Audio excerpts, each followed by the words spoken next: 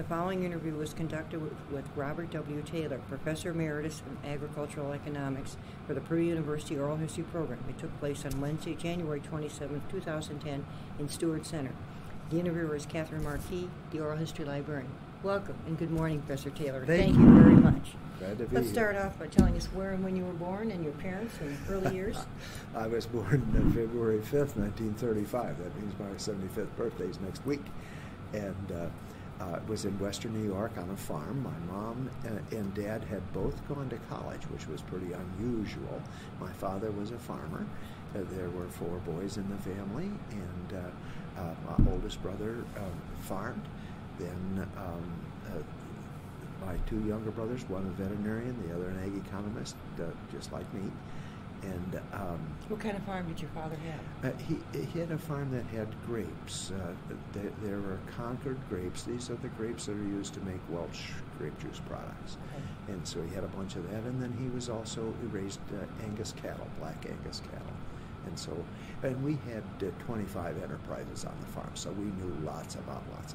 We raised cattle and hogs and sheep and chickens and potatoes and grapes and lots of stuff. What did you sell? Were the grapes? Did you sell to a winery? They all go to the Welch Grape Juice Company. Okay. In fact, the Welch Grape Juice Company is farmer owned, and then there's a contractual arrangement. You produce the grapes, and they go. They're sold to them. Oh, that's a good product. That's a good product. Been around for a long time. Yes. Where did you go to grade school there, and then tell us about high school? Well, I went to a one-room school for 6 years, and that worked out reasonably well. I suppose the most interesting aspect of that is that there was no question but when I was the dumbest kid in my class. There were 2 girls in there who were just really sharp. But then when we went to the big school, we discovered that we really weren't behind those other kids. And so I went to Gowanda to high school, then graduated, and they had a special program where they admitted kids from the farm, especially, as we have some special admissions now. Sure. And so I got to go to Cornell.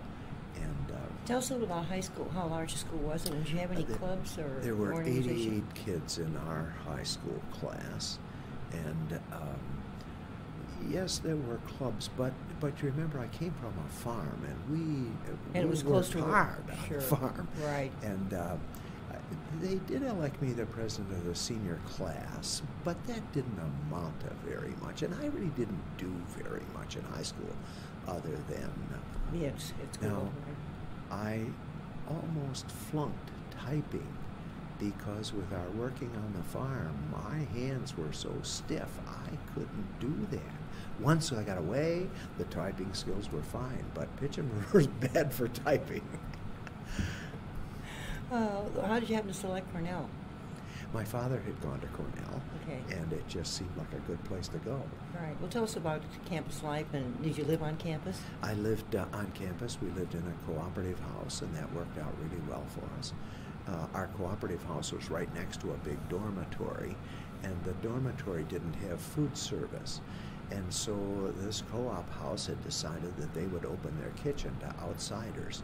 And so we served the 35 people that lived in the house and probably about 100 more. And then we contracted with the rowing club for the crew, and we fed them a special training meal. And so this meant lots and lots of work in the kitchen. So the usual thing was that when we did our house bills at the end of the month, they owed me money rather than me owe them, and that worked good. That sounds like a good deal. Yes, my mother had taught us to cook, and they paid cooks better than they did dishwashers, so that helped also. Do you have a favorite recipe that you used to like to do? Do you still do it? I don't do very much of that because my wife is so good.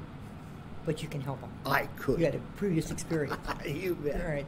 Were there any athletics that you participated in while you were in high school? No, I didn't do any of that kind of stuff. What about professors? What was your major in college? In college, I majored in extension, which means being a county extension agent or extension educator, and he's the link between the county and the university. And the idea would be that if a farmer had a problem, he would call the extension agent or educator and ask him, and then the county educator is supposed to know who at the university would be able to help, and so I was a go-between there. Sure. But frankly, I found that I had this bias that if I was any good, I would know the answers to those questions. Well, I didn't, and that really frustrated me. So I decided then, I took that job as an extension agent. After you graduated? Okay. I knew that's what I wanted to do, and then I found that very frustrating. So then I decided I would go to graduate school and narrow my focus. And I didn't take many ag economics classes as an undergraduate because I didn't think that was very interesting. But I found the extension people that I dealt with as an extension educator were fascinating. And so that's where I decided to put my emphasis in grad school. And I came here, of course, to do graduate. How'd you happen to select Purdue? And this was different from coming from Upper New York State. I went to Cornell and asked the professors there what was a good place to go. And they told me that if I went to Iowa State, they were too theoretical, but that Purdue had just the right combination of theory and practice. I had never heard of Purdue University. I asked my father about Purdue. He said that's the best school in the country because it has supplement A, which was a protein supplement that you fed to cattle. And when my father had fed that to his cattle, the cattle did much better. And so he told me to go to Purdue, and that's what I did. Did you come beforehand and to visit and check it out? Nope, or? just came. And the interesting feature of that was that I decided I would go to Purdue in the Ag Economics Department, and I wrote a letter to head Department of Agricultural Economics, Purdue, West Lafayette. Within 10 days, I got a 2 or 3 page letter back saying, "We are really excited that you are coming to Purdue to do graduate work. And it doesn't cost, it pays. We will give you an assistantship. And if you will fill out this application, that will facilitate things," which was pretty surprising. pretty good, And right? what I discovered, things were different then, but that was Lowell Hardin. My guess is you know who Lowell Hardin is.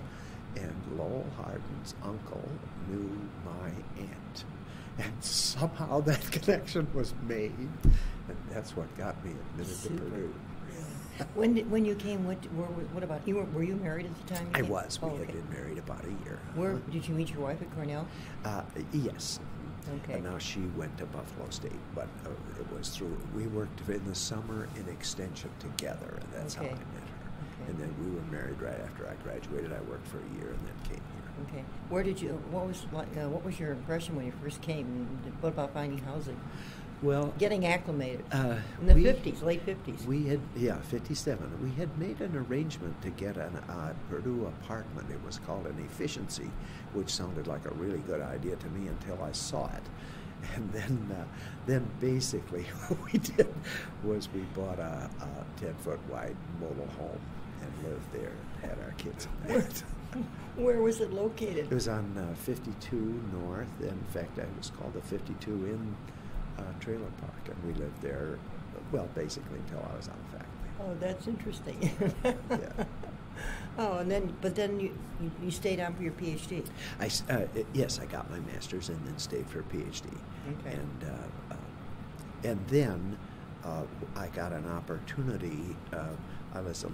We had 3 kids at that point, and I got an opportunity to teach at Vincennes. Purdue provides professors for Vincennes University's ag school classes. And so they asked me if I would go and do that. And it looked like a good way of making some money. It never passed my mind I might enjoy it.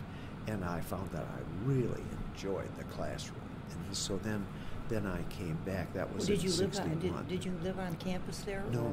We What lived sort of an here. arrangement? That's interesting. The arrangement was that I went down and I taught 2 classes, and I taught them in the afternoon. I'm going to say I taught them in Tuesday afternoon and Wednesday morning, and then came home. So it was a business of going down and teaching those classes and then coming back. Did they have much in the area of agriculture there at that time, or? I had pretty good classes. It seems to me that there were 25 or 40 in each one of them. Okay. So there were the two classes. Right. And they were good students. They were fun. I had a really old guy in class. He had to be 35. Scared the dickens out of me. Are they still doing that? Do they still Yes. have that arrangement? That's interesting. Still do that. Well, tell us a little about Ag, the department and your initial appointment and your teaching, your macroeconomics and farm management. After that Vincennes experience, when I came back, then the Ag Economics Department asked me if I would teach the freshman class, which was a class I taught at Vincennes, because the professor was going on sabbatic leave, and I agreed to do that. That sounded like just what I'd like to do. So I taught that in '62, along with the economics class that I'm still teaching. So I started in '62 with that. Wonderful. And then I taught those two classes through the '60s, and then in '70 I took a sabbatic leave and went to Washington and worked in the Foreign Economic Development Division there, and worked primarily with helping find the right universities for foreign students to go to, and then some in developing some research programs. And that was a fun thing to do. It was a fun thing for a family to do. That's an exciting place to go. And to be. Lots going on there. Yeah, lots going on there. A lot of cultural activities, You too. bet. So, and then came back. And frankly, I had been offered the opportunity to go to Brazil, but when I brought that up with my family, I'm going to say in '57 or '58 or '59, 67, 68, 69, they were not enthused about going. So I decided then that we would go to Washington. But after that, and it was such a great experience for them, the next time I got an opportunity to go to Brazil, the family said, "Let's go." When were you went. down there? And tell us a little about the project for the researchers. Well, I was down there in '72 and '73, and that was kind of the end of, I'm going to say, a 15-year project, but it was a long time. Started sometime in the 60s, imagine. Yes. Okay. And what happened was that I think it started in the 50s. Oh, okay. I think that the first people that went down there, we were assigned to this small university in the state of Minas Gerais, and it was called Viçosa. And this was in a very, very poor area. It was an area where they had gone in and cleaned the forest away and planted coffee in the 20s. And then when the 30s and the Depression came, the coffee market went bad. And then when World War II came, it got worse. And so then they had decided that the only way to save the coffee market was to reduce output so that there would be higher prices. And so they went in and eradicated all that coffee. And then decided that what they better do with that eradicated coffee land was to put cattle on it. So just run cattle in the pastures. Well, it doesn't take many people to take care of cattle, and there were an awful lot of people around. There's an awful lot of handwork with coffee. So there were many, many people with almost nothing to do. And so that's why it was so terribly poor. And that's why we were asked to go there. And the first thing that the Purdue people discovered was that there wasn't a very good system for the university to help farmers with ideas. So they started an extension service. An extension service, of course, had to do with taking those good ideas from the university out to farmers. And the first ideas were remarkably simple. The idea that instead of just planting all your crops in the same field, you better have one part for corn and one part for beans and one part for cassava. And the second idea that they used was you ought to plant those in rows. If you plant them in rows, your weed control is easier. You can get in there and harvest and all that kind of simple ideas. But it didn't take them any time to discover that they had exhausted the new good ideas that was coming out of the research station. And so they began to look and say, what's the matter with these guys? Why aren't they coming up with better ideas? And the answer is that it seems to me that there were 500 researchers in Brazil at that time, and only 2 of them had a master's degree. And, we don't train people to do research in a bachelor's program. Sure. And so it wasn't reasonable to expect those guys to be very efficient and productive. But what they did then was to start a major, massive master's program in several universities, and certainly Visaza was one of them. And so we had a booming master's program. I can't remember how big it was, but we had lots of kids there, lots of people there. And that was remarkably effective. Those people got their master's degrees and then went and did a variety of things and were just remarkably effective at it. Excuse me, did any of them come here to do a master's, or was it all done down there? Was there any kind of exchange? They started, of course, by people coming here and then going back, and they taught the masters there at Visaza. Okay. Well, then what they discovered was that they needed more professors in order to teach more master students. That was the thing that was the bind.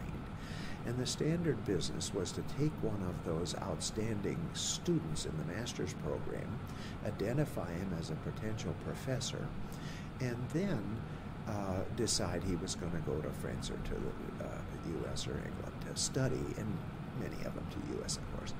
And so the first thing they had to do was to learn English, and it would take them at least a year to get to where their English skills were good enough that they could go to school. And then they sent them to Purdue or wherever, and it took them about 6 months of acculturation to get to where they could be effective there, and then the 3 or 4 years to get their PhD. And then there was another 6 months of acculturation when they got back, because things at home weren't like where they were here. And they decided that one way of increasing that efficiency of that program was to offer a PhD in Brazil at Visaza. And that's where I came in. I went there to help get that PhD program started. And so I was on every committee, and I taught marketing and farm management in the classes there in Portuguese. And the language of instruction was Portuguese? You bet. Did you know it before you went down? Not a word. And so that was the deal was that was my first job. For the first 3 months, I went to the language instructor from 8 to 10 every day. Down there? Yes, and she gave me about 8 hours of homework. Next morning, 8 to 10, she and I together. She was an excellent teacher. Boy, that's intensive. I remember the day that she told me that we have go, went, and gone, and there's another kind of verb down there. And the day she told me that, the tears ran down my face. I couldn't take that. But after 3 months, I could get around and I could talk to people. And, of course, lecturing is way easier than doing anything else, because you talk about what you want to talk about. You talk about what you know. If you don't know, you don't talk about it. It was the questions that got you. They had to ask a question. I didn't know that word. I didn't know if it was a town or a man or a disease or a crop. And there was a lot of laughing going on. And those guys were very kind. They had taken English, much as our grade school kids have taken Spanish. And so they knew some words, and they'd go up and write the word on the board sometimes. I couldn't get it. In Portuguese, if you know how to spell a word, you know how to pronounce it. The letters are pronounced the same, every word. Well, that's not true in English. And they thought English pronunciation was terrible. Others have said over the years have said the same thing. I just have a problem. So that what we found is if we were talking to somebody and we just could not understand, it was almost always that they were trying to speak English with a pronunciation that was impossible. But I taught those classes. I was on all those committees. Did your family accompany you down there? Oh, yes, and that was one of the best things for them. They all learned the language. Did they go to an English school or Portuguese? We heard that kids would learn the language very quickly, and they did. And so we made the mistake of sending them right to the Portuguese school, the Brazilian school. In the town there with us? Yes. And that did not work well, because the teacher would say, okay, kids, now take care of your pen, books and stuff, and get out a pencil and paper. We're going to have a spelling test. Well, guess what? My kids didn't take care of their stuff. They didn't get out a pen. They didn't have the foggiest notion what those words meant. And the teacher was not accustomed to dealing with people who didn't know the language, so she thought they were being naughty, and that didn't work very well. Now, our youngest was in kindergarten, and that worked fine. I don't know just why, but that worked fine. Yeah. But the other ones, then we had home study courses, and we got a teacher that helped us with that. Oh, that's that good. worked much better. Did you do any traveling? Did they provide housing down there for They you? provided housing for us, and then I had a car, and we did a lot of traveling, and that was wonderful. The best single part of it was being able to go and visit with those farmers and to be able to talk to them. And interact with them, which Yes. is really nice, yes. I remember I was interested in the soapstone dishes that they made, and there was a town that made soapstone dishes that was really off the beaten track, and the only time you could get there was about 1 month during the dry season. And so I went back in there, and it was fun to see those guys. The water was coming off the side of the mountain, and they had a lathe, and they were making the dishes, and we picked out some that we wanted to have, and what we ended up with was about 6 pots and about 5 covers. He didn't have a cover for one of them, and he said, "But I'll make it for you right now." And I said, "Well, I'll just come watch."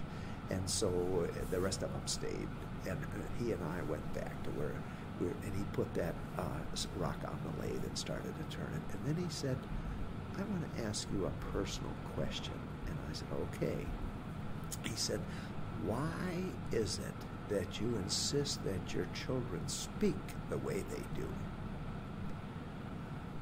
Well, I didn't know what this was about. And then all of a sudden it came to me. He had never heard a person speak with an accent. And this guy was a diplomat. He wanted to know about my children. Well, guess who had the big bad accent? But, so it was interesting to visit with people who had never seen or talked to a foreigner before. And that just happened lots of times. It was really fun to do. Yeah. Yep. Did you? Were you down there, 2 years? 2 years.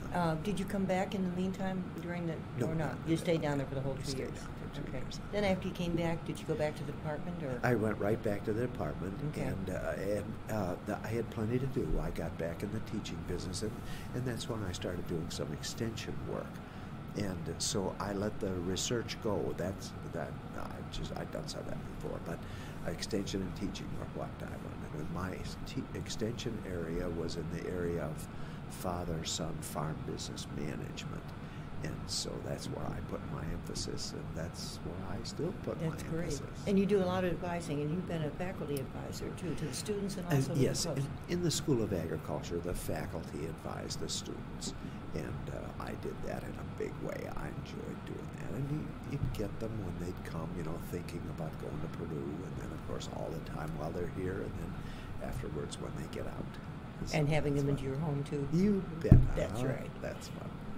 Talk a little about your Portugal appointment at Villarreal. And when Well, was that? what happened with that was that they needed somebody to teach farm management who spoke Portuguese, and I hadn't done hardly any international work. To take some foreign students around that came, but that was an opportunity for 6 weeks, and so I went there and basically taught applied farm management to the faculty at this university. Now, the people who were on the faculty all came from the city and did passing, but not spectacularly, on their university admissions tests. And so they got their last choice, which was agriculture. And they didn't know much about the practical end of farming, and that was my hope. And one of the things that I did was I insisted that we go out and make farm visits and talk to the farmers. To the farmers, right, sure. And that was really new and different for them, because when we'd get on the farm, they'd ask me which one is the bull, which is the cow. They didn't have any clue. And that was kind of fun. Were they going to be professors? They were already professors. Oh. They were already teaching farm management. Can you guess if there was a little breakdown in there? Some. Kind of. Yep. So that was fun to do. Yeah. And the language of instruction was also in Portuguese there? So that Yes. was that. And Yep. and you lived right on campus, or We was lived it- in a hotel. was it a but very was, large, No, it was a school? tiny town. Okay. We lived on one side of town. The university was on the other side of town. It was easy to walk across. Oh. Talk about advising some of the students that one-on-one. Do you keep in touch?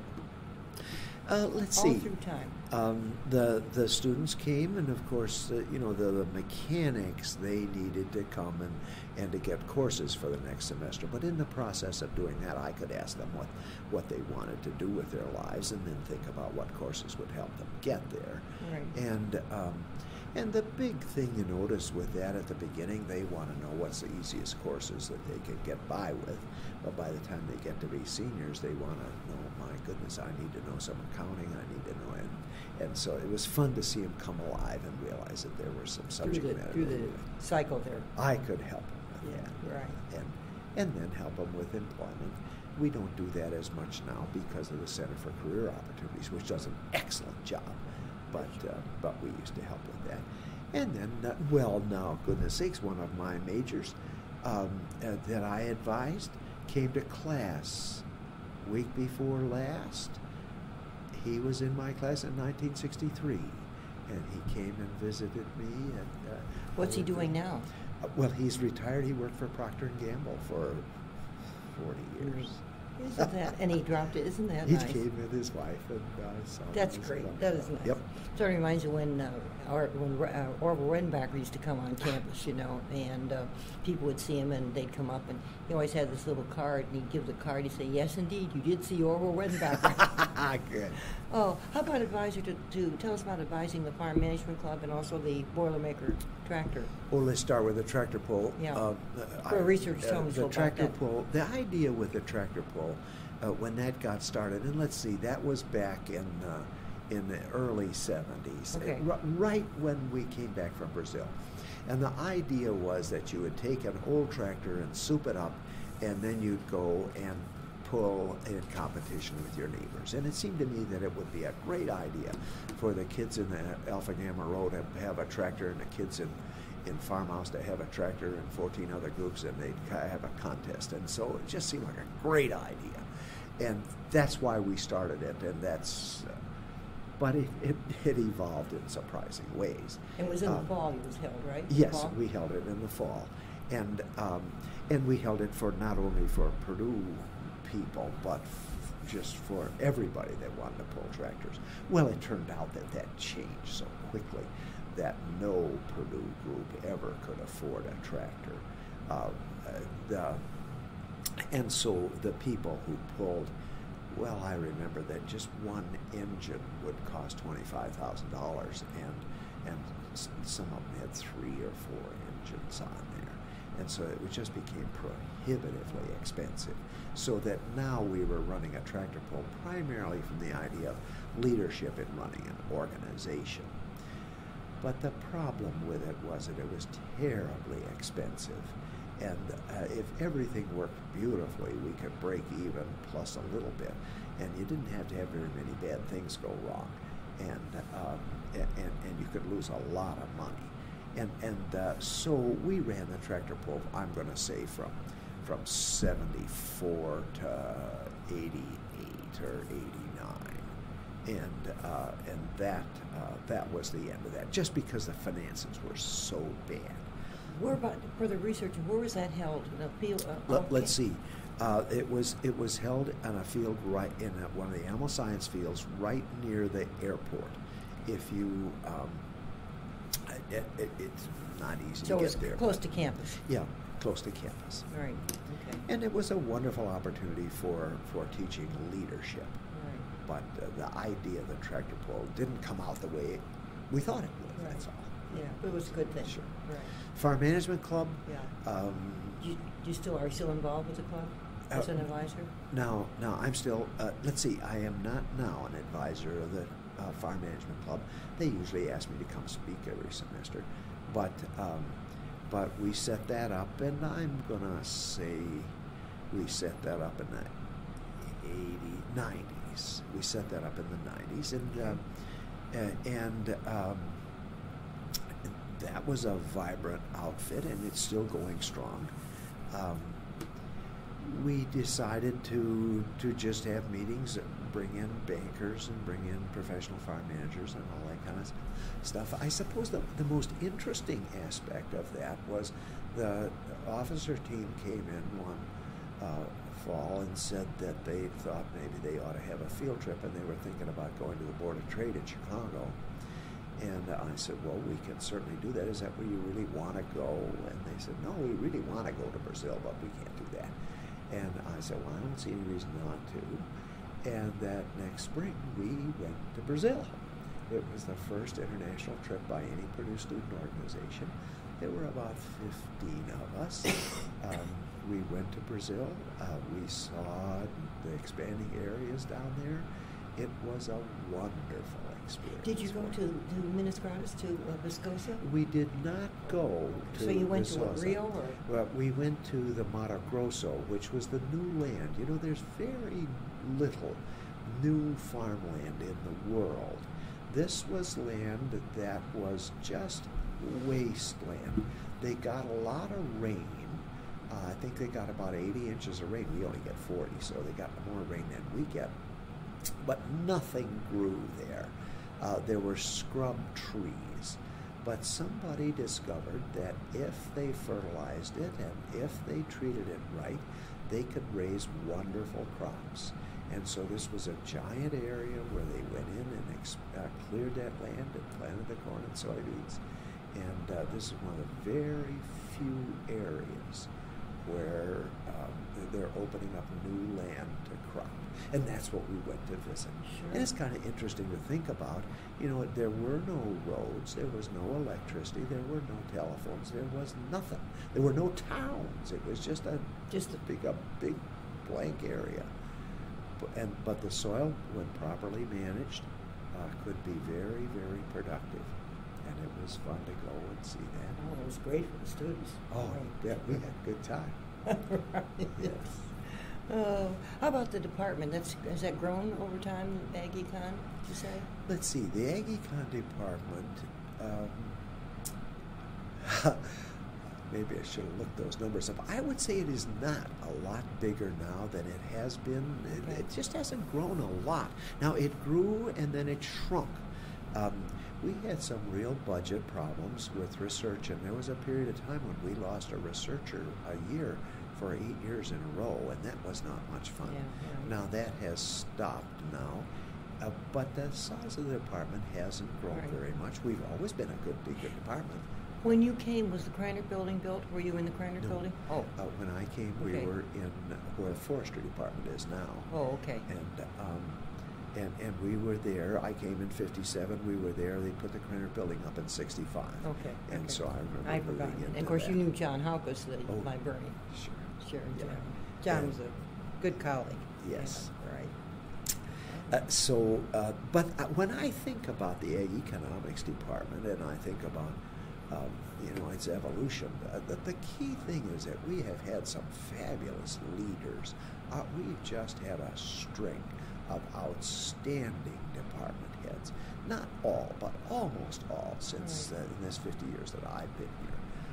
And right now we've got just a great one. And at the same time, we've had wonderful deans, that we've had good management and supportive faculty and supportive administration. If you don't have good administration, it's hard. And we've had wonderful administration, both at the school and at the departmental level. Yeah, that's very good. And that's Yep. really Yeah. key. That's right. Yes, Right. without that, it's hard to make it. Let's talk about some of your awards. I think the worst one was that you got the Richard Coles Outstanding Undergrad Teaching Award. That was 1976. That's pretty good in those early years. But yes, no, he was a professor And he was there. of He was the dean at economics, that and time. he was a dean, and he provided that. Well, the first one was in '70. Both the School of Agriculture and the American Ag Economics Association gave me a teaching award in '70, which was pretty nice because I'd only been teaching since 61 to '70, and that was pretty nifty. It's awesome. Yeah, And you that's got the Amico, and you're also in the Purdue Book of Great Teachers. Yes, they've been very kind to me in lots and lots of ways. I've enjoyed that recognition. How did you find out about the Hovde Award? That's kind of neat. That's a really special thing. The Hovde Award is given by the Farm Bureau, and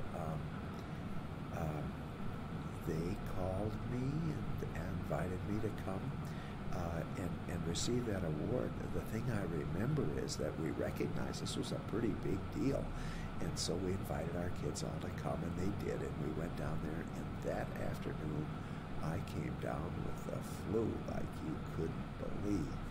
It was hard for me to make it up on the platform, but I managed. I did it. Right. So when I think about that Hovde Award, that's what I think about. That's the day I had the flu terribly. I know the Special Boilermaker Award, the Alumni Association gave that was it. pretty neat. Yeah, and they give that at the football. Yes. At halftime, right. Yeah. And so, okay. I now, probably saw you because I go to all the games. Yeah. There were 3 of us that got that award this year. One was the head of the police department, who was just retiring, and I should be able to say his name, but I can't. Then we went out on the field, and they gave us the award, and they gave us this wooden base with a pewter train on it as our award. And now the program is done, the halftime is over, it's ready to leave, and so I just followed the police chief right out of there, and he went and put his thing in his car, and then turned to go back and to go in. Well, at the police chief, he can get in anywhere at any time. But I didn't have a place to put that, and when I tried to come back in with that award, the guy wouldn't let me in. That was a dangerous weapon. And he said, no, I can't do that. And finally he said, just turned his back, and he didn't say go in, but I got the message. So I walked in with my dangerous weapon. That was we got a couple of others that are kind of the agricultural alumni, their certificate of distinction. That's very pretty neat. That's That's nice. pretty neat. Did you know a little bit in advance, or how? A little was bit. that they give that at the Ag Alumni Fish Fry? Is that when it's given? Okay. Yes. Now you could just guess. I have been involved with the Ag Alumni Group since the beginning, and I was a president of that for a while, and so I understood that, and that was pretty nice that they did that. That was basically after I had retired from that. The Ag Alumni, that Ag Fish Fry has really changed over time. Remember, it used to be here, and I've seen the middle pictures. of that. Yes. They ran in the Armory for a long Yes, time, that and was then they a moved to wild Indianapolis. business. It's changed a lot. Yes. Formatted. Did you get to go to it when it was in the I Armory? wanted to go. I never have, and I wanted to. I missed in the Well, early years. of course, there's a reason for that. At first, we wouldn't let any women go. Oh. We were so raunchy that we didn't want to embarrass anybody. When did that must have started years ago, before I came. I came Oh. in '68. I was to go all Yes, the way it was back. going strong by then. Now, it was young then, but that was a wild business. And then They about all 2000, get dressed up and all the little stuff. Just, but about 2000, we decided that the tenor The of that 21st thing century had is moving. changed, and so then we changed it, and we brought in Norm Borlaug to talk to them, and some outstanding speakers, and just made it a serious event instead of this wild thing. And didn't they used to have the lectures that day, and then often I think the fish fry would be maybe on a Saturday, and Yes, then the it day was- before was a lot of lectures and talks to the people that were We had a attending. whole week. A week, that's of what it that. was, right. And then the fish fry was on Friday. That's right, Now okay. we do that whole week thing is just summarized in the morning before the fish fry. Right, and you always had a good attendance. Yes. Yeah, that's right. And then the other thing that I recall too, and brings up a point. Remember they used to have the winter courses? Yes. That would run those. I was but involved with that. They don't have those anymore. We don't have that No. anymore. Why The did- winter courses were designed for people who wanted to forgotten about farm but didn't want to waste 4 years going to school. Okay. Those kids knew that going to college was solid partying, and they didn't want to party for 4 years. They thought 8 weeks would be about right. So they would come ready to do this wild partying Well, in the winter course, we gave those guys the equivalent of 24 credit hours worth of material, and we gave them a lot of homework, and we gave them a lot of quizzes, and we worked their butts off. And those guys made a giant transformation. They came knowing that math was an invention of the devil for harassing students, and ended up realizing, you do have to make some calculations.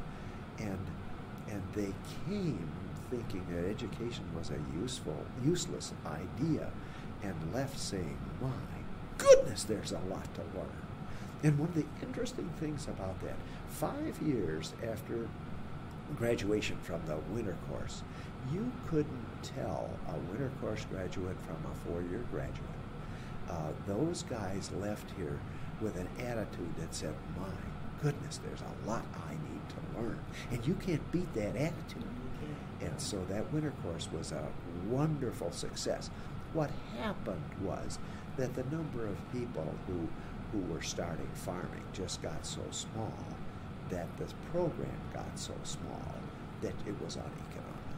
Approximately how many years was that run? Did that start in the 50s? It ran for 100 years. Oh, it ran for 100 years. And I'm going to say 87 was it could have been 1887 to 1987 or something like that. Yeah. It ran for a long time. Was it for 8 weeks? So they were here for 8 weeks. They were here for the first 8 weeks of the January semester. January and February. Yeah, that's right. Okay. And then another one, you're an honorary old master, and this is a new one for 2009, the second best teacher. How about that? Expo. How about that? That's were you surprised about that one? Well, of course I was amazed about that. Sure. That was my gosh, I had no idea. I don't know how scientific their analysis is, but I'm glad to benefit I'm glad from to take it. I'll take it and run. Take it. And the International Association of Agricultural Economics, you still belong to that? Well, the facts of the matter are that I have dropped that membership. I was deeply involved with that in the teaching part for years, but then I've just let that go. Right. As I get older, I do some things, and there are a whole lot more things I can't do anymore. That's one of them. Now we're talking about retirement activities. You'll continue to teach. That's the amazing part. Are you teaching both semesters? I'm teaching both semesters, and I have a few over 500 students this semester, and I teach. Let's see, in the fall I teach a class for kids that are on academic probation. These guys are just about ready to flunk out, and there's usually 8 or 10 of them. And they come and work with them. Is it just an ag, or are they from other departments? It's just from ag economics.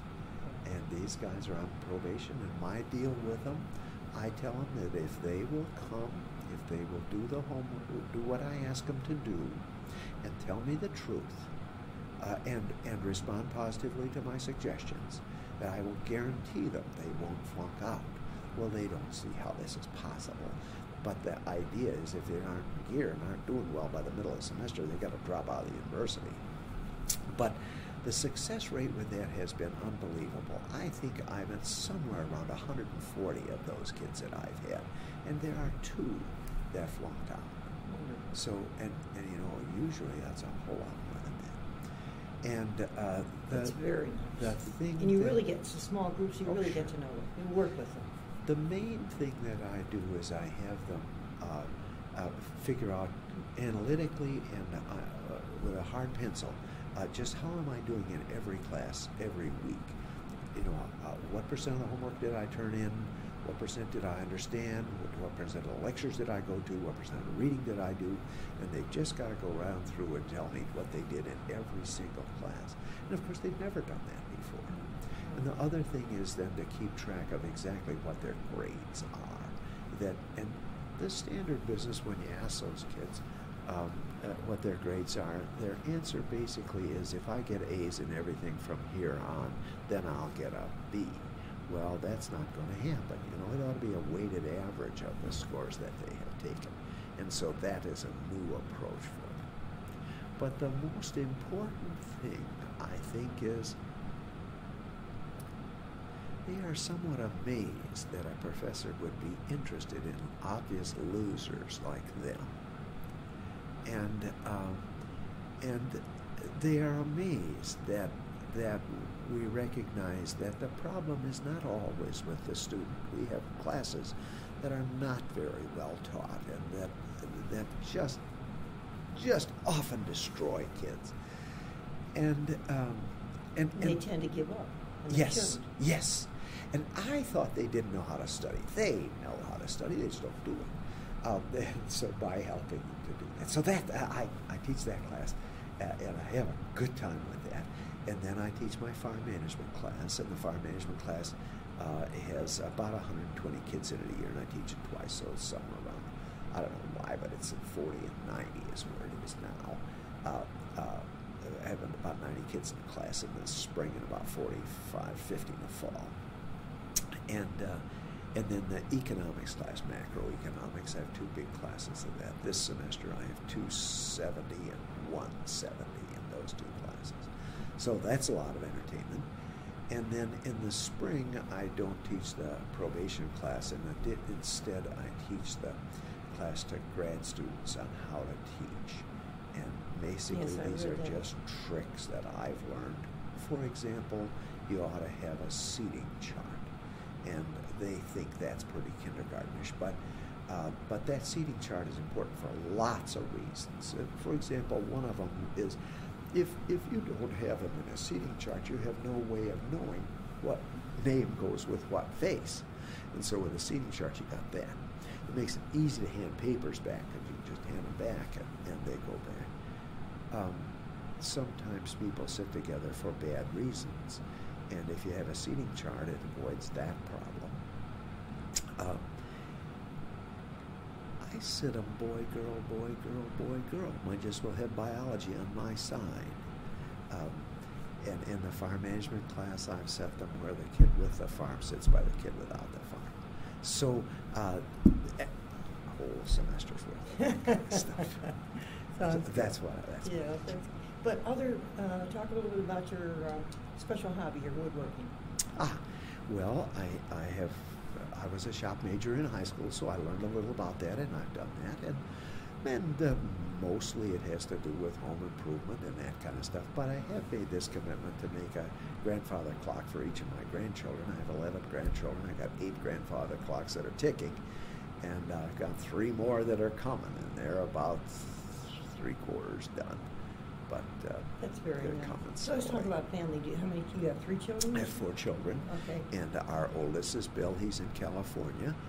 His oldest boy is in medical school at Ohio State, and his youngest boy is a senior in ag economics at Ohio State.